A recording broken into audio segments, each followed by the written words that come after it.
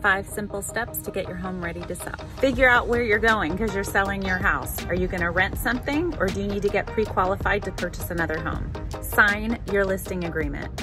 Meet and interview real estate agents first. We can help you so much knowing what to spend money on and what to skip. Meet with your agent and stagers to decide where to invest money and time in order to maximize profit on your sale. Do not forget about the landscaping. And to remind you, I will show you my favorite flower.